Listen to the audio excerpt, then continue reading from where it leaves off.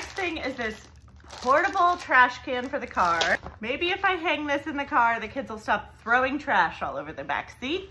Next, I got this license and registration holder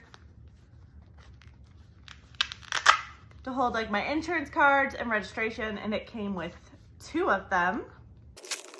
Then last but not least, I got these car key covers and some cup holders for the back seat.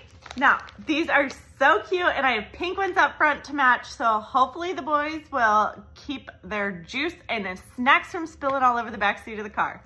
Follow along and I'll show you how they look inside.